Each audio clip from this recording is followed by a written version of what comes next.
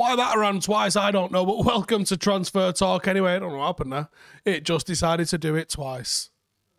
And it's shit music in it as well. Good afternoon, everyone. Hope everybody is well. Sanjay's got a comment there that says, get John O'Shea in. That's an interesting thing. Right, let's talk then. There's some talk that Manchester United are going to be in the mixer for a midfielder. Who's come up with that idea? Well, anyone who's watched United play in the last 6 months, probably. So, possible January signings. Let's look at these then. Ralf Rangnick has placed RB Leipzig midfielder Amadou Haidara on a transfer list ahead of the January transfer window, which makes a lot of sense, really, doesn't it? Because if you was writing a rumour, one that you think could probably happen is one, here's his old club. He knows him. He's got a relationship at his old club. Let's link him. It's very easy. Whether there's any truth to it or not, I haven't heard either way, if I'm being honest with you. It's been suggested that he's going to be given £100 million to spend in 2022. So he's eyeing up potential targets to bolster the squad. I don't even think we just need to bolster the squad. I actually just think you need to fix the midfield area. And I think there's still probably a little bit of titivation that you can do elsewhere as well. Haidara played under him during his time as Leipzig manager in 18-19. And supposedly has attracted the attention of a lot of clubs, and apparently he's one of the names that's on the shortlist. Haidara had to say, everyone had a favourite team as a kid. Mine was Manchester United, so this isn't helping this rumour go away, is it? Big fan of Ronaldo, I like Scholes, Evra, Van der Sar, Anderson, but if you want to talk to me about rumours, I'm at Leipzig and I feel good, so he told Sport Bild that. I think he's a decent player. I think he fits the mould in terms of what United are looking at. I had a sidebar here for you. I'll get that up. There you go. Wrong one. That's who we're talking about next. Bosch. So I think he fits the mould of what we're looking for. Decent player. Exactly what we're kind of looking for. How much he would cost? I mean, he's got his value there as 21 million. Is it 21 million? It's never 21 million when United come calling, is it? So I would be very surprised if it was 21 million. The next one that we're going to talk about then, you might have just seen, Franck Kessie. Now, for me, big fan. I actually think this is very much what United need. 49.5 million there. If we've only got 100 million to spend, blowing half of it on one player, well, it's something we do, isn't it? Definitely. For me, I think he's certainly one that United should be looking at. I rate him very, very highly. I think he's a real player. I think he's got on-the-ball ability. I think he's got off-the-ball ability. And I think he's ready for the step up to the top level. I think he'd be fantastic for United. And I think he's probably gettable the way AC Milan are at the moment. And I think he could be a big one. The problem is the cost of him. I think the age is bang on. It's exactly what you're looking for. He's got the experience you're looking for. Tough tackler. He's out of contract next summer. Yet to sign a new deal, which might mean that you could get him at a knockdown price, and potentially as soon as next month. That interests me. United could also go get him in January with a cut price fee, and that might suit Milan better than losing him a few months later. Obviously, he was at Atalanta, initially on loan, all the way back in 2017. He's since then gone from strength to strength. He's one of the best defensive midfielders in Europe. He's got protection with the back four. He's got good line-breaking passes, and I don't think he's afraid to venture forward and actually get the occasional goal as well. What are you guys saying in the comments? We're saying Kessie's so underrated, forcing midfield in the park. I'm a big fan. Kessie's someone I would like because saw him against us for Milan. Phenomenal at Old Trafford, says Ross. Kessie similar to Michael Essien, get him signed, 24 as well. A lot of people saying... All right, let's have a look at this then. If it was Kessie or Haidara, what are you going for? What are you going for if it was just straight shootout between those two? Jack says, definitely agree on Kessie. I've been a fan of him for a while. It's the type of mentality we need in the middle of the park. Santa Notch saying would be a great option. Frankie de Jong. See, I was going to wait until the end of the video for this. It's not information for the public ears just yet. So I'll do a little video on Patreon for this. There's a couple of bits of news. One's a managerial change, which affects United. And one's a little bit of info I've heard on Frankie de Jong. So I'll do that for Patreon, and I'll drop that after this video. If you're interested in checking that out, link in the description. Come and join the Patreon massive. We've done some promo shots today with myself and Ben, ready for next week's Pizza Club, the return of the Pizza Club. So if you're interested in getting in the mixer with all of those, you want to support the channel, Patreon is the place to do that. Scraggy says Haidara over Kessie, Ralf Rangnick player. That's a good point. Do I reckon Phillips is possible if Leeds go down? I'm not sure on Phillips. I think he works all right in that England squad, and maybe that would still work necessarily for what United are looking for. But no, I think both Haidara and Kessie probably above him, but you never know. One in Jan, one in summer. We only have McFred. It could be that. Hamza Chowdhury. I'm a big fan, actually. I think Hamza Chowdhury is a hell of a player. Kessie and Jan, Haidara in the summer. I'd take that. That'd be a complete overhaul, wouldn't it? Any news on Pogba? I don't have any news on Pogba whatsoever. I'm sick of the circus. I don't think that's news, though. Innes says, sell Lingard, Marshall, and Pogba in Jan and get both. Do you know what? Not the craziest thing I've ever heard, in all honesty. I think you could do that. I was going to talk about Anthony Martial, but I didn't manage to get any of my research done in time, so I don't really have any news for you on Anthony Martial. I just think there's every chance he's going in, and then obviously there's no great shakes there, no surprises with that one. I think he's going to be going. When are we seeing the next episode of the XG Files? Is it Patreon exclusive? No, it's not Patreon exclusive. It's just not been possible to get it done lately with myself and Ronaldo being around. I think they are coming back, though. They'll probably be back from January, I would think. What about Ndidi? I think you try and buy players from the Premier League. What? All right. Williams just interrupted and said he sent me some notes over there on Tony Marshall, so we'll get to those in a second. I think that's something we could do in the future, I'm sure. Ndidi, if you try and buy anyone from the Premier League, you get nailed on the price, don't you? You just get nailed on the price. There's no bargains to be had buying in the Premier League. What do we think about getting Bellingham next summer if Pogba leaves? Well, it is my understanding, or it was while Ollie was still here, I don't know if that's changed or if it was a long-term target of the club.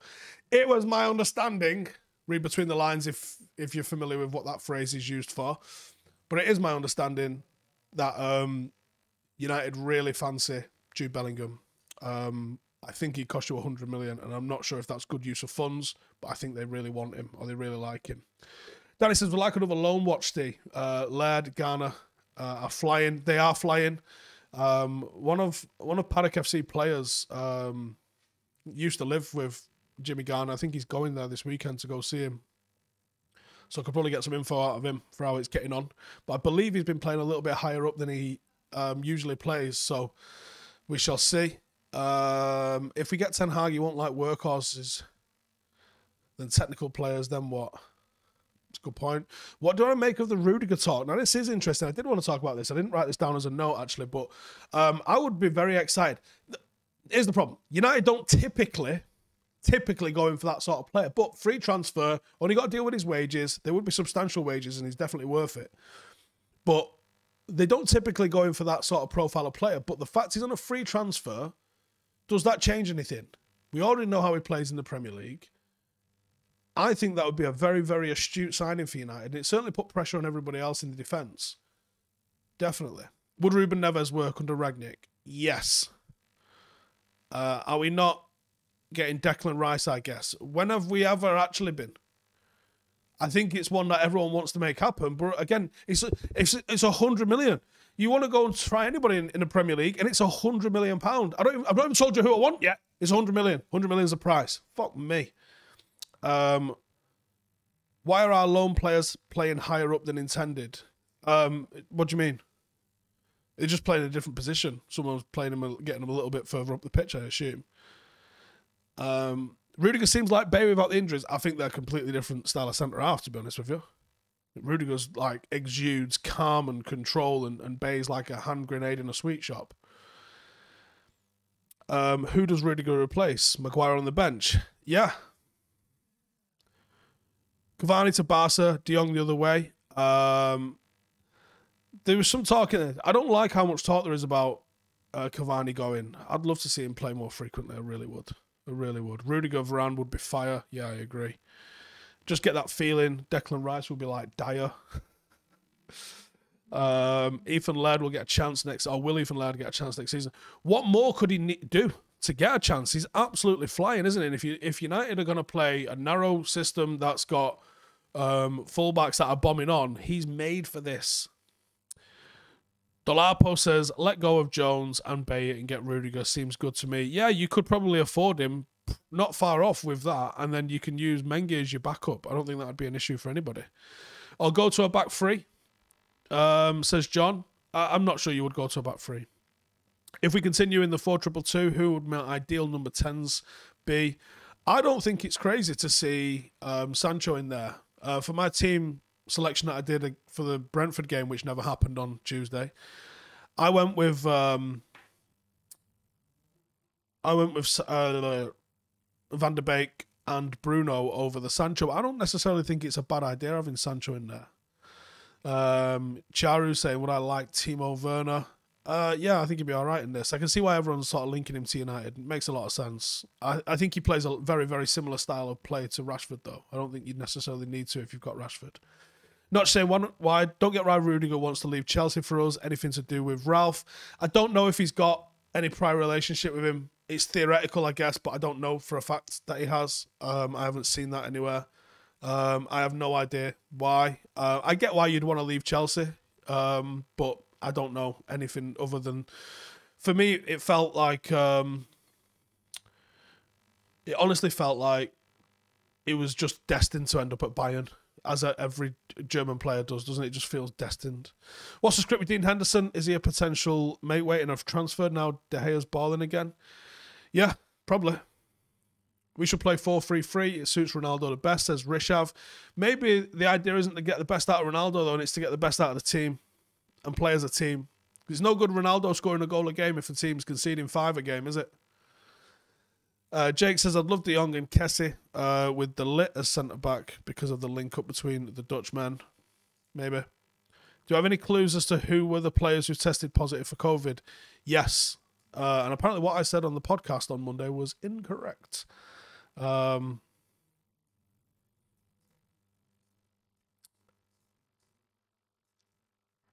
don't think I can say on here, though. Whether Ralph continues or if we get in Ten Hag or Poch, it seems like the double pivot is here to stay. Who do you want to have there? I don't think I can answer that immediately like this. There's a lot of things at play. Who's your fullbacks? What's your style of play? What are you looking to do with the ball? These are the things that we've got to figure out. Isn't Palestra coming back? Says Sidan. Do you want him back? When I first saw him, literally go and find the first video of me when we signed him. And I did the YouTube scouting of him. And I was like, right, well, his highlights are shit. If this is the best that you've got to show of him, there's nothing here. There's nothing here with him. I think Ahmad had a higher ceiling, but there's nothing that I've seen in Palestra that makes me think that he's a player there at all. Nothing. How many can I see going in Jan, says Jordan. I could see a lot going, to be honest with you. A lot going. A hell of a lot going. Do I reckon McNeil or Hugo will get a chance in the first team this season? No. Varane and Rudiger could stop Liverpool scoring at Old Trafford. Rudiger's one of the best centre-backs in the league. I agree. I think Ethan Laird could do well under Ralph, says Blake. Yep, I agree. How many players do I think we are away from winning the league or the Champions League? And who do I think could make a difference? I think Rudiger could, for sure. I definitely think Rudiger could. And I think if you had... that video of Palestra was shite. I think if you had Rudiger, that would make a big difference. But you don't need a lot. United could win the Champions League because the best team in Europe does not usually win the Champions League. And who wins the Champions League is teams that have got goals in them. And we do have goals in us.